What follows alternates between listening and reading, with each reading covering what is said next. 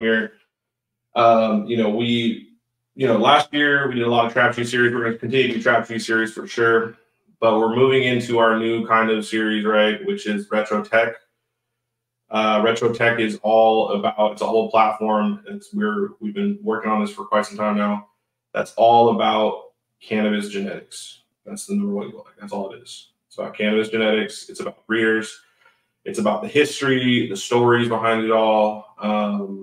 And I'm really excited to start to roll that out, guys, because it's just like, there's so much rich history there.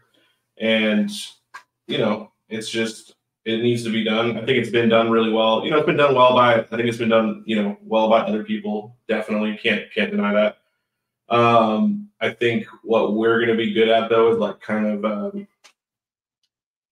being like a neutral party that allows us to consolidate information from all over the internet, from different information sources. We have a pretty vast network now, and I'm just excited for that because, yeah, we just got a lot of different stories coming up, and really like the take that we're going to have on retro tech, and I want to make this clear is, retro tech is going to be about, us trying to preserve the stories that, are involved with each genetic, right? Each strain. And we're also, we're not trying to be like people that decide this is right, this is wrong. Like, we're going to do multiple volumes, right? So for example, like we did the OG Kush video, right? I don't know if if you guys have seen it or not, whoever's watching, but the OG Kush video is really, that's like volume 1, right? There's other volumes that we're going to be rolling out eventually, on OG Kush, because it's just such a massive story, it's such a massive, massive strain, genetic, all the different phenols, all different cuts, right? So it's really complicated. So it's going to be multiple volumes. And the thing that I think is important to do is to like, there's, I think it's important to tell all of the like legitimate stories that are connected to a genetic, right?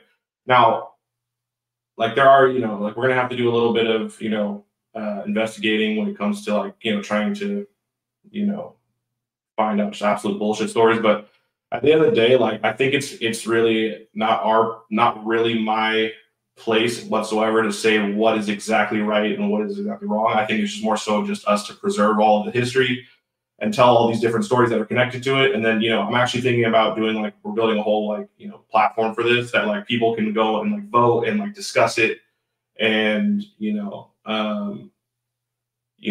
really decide, like have a conversation about it, because I'm really not trying to be, I don't want to be this thing. I don't want to be able to decide this is right, this is wrong. I mean, there's obviously going to be stories that are not going to be valid. Like, there's ways that we're going to be able to check that.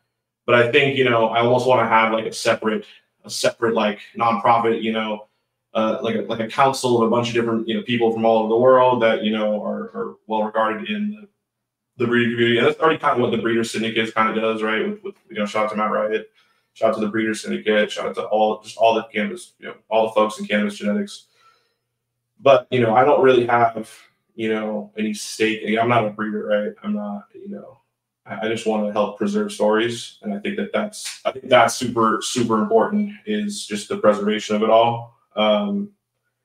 So yeah, I'm definitely excited about that. Like, so, we're really trying to tell like every single, we're trying to do what I think Leafly should have done with their two corporate /2. It's also just hard to do this, but we're going to try to create an entire library, right? Like hundreds of different documentaries that help tell the story of each genetic, that, help preserve those stories and make sure that people are, aware of what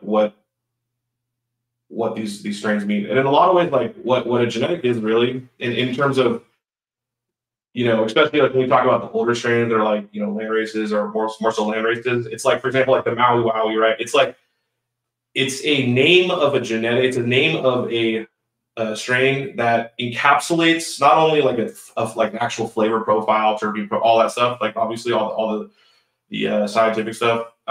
It also though encapsulates an entire, like the anthropology around it is also important. Like it encapsulates like, groups of different people in a certain region, that are having these different experiences that are parallel with like the with that genetic. If that makes sense, it's kind of might be kind of confusing if I'm describing that right. But like for example, Maui Wowie though, like that's a genetic where no, we're never going to know who exactly came up with it, and it's really just a name, right? But it's a name that's associated with a region and time period.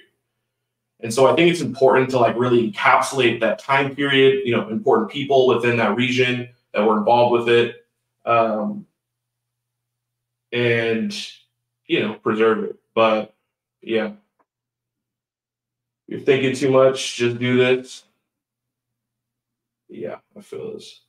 Yeah, absolutely. Okay, sweet. Well, like I said, RetroTech, I'm excited for that, guys. We got, by the way, if you haven't subscribed to the RetroTech YouTube channel, please go do that. We're streaming right now on the RetroTech YouTube channel, but definitely go check it out if you guys haven't. Just look up RetroTech.